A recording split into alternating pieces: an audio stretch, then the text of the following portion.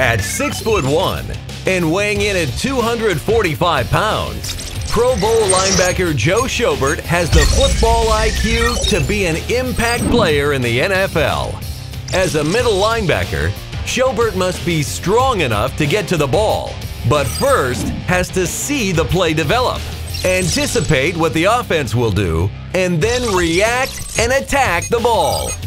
Schobert's impressive athleticism can be seen on the basketball court in his dunking ability.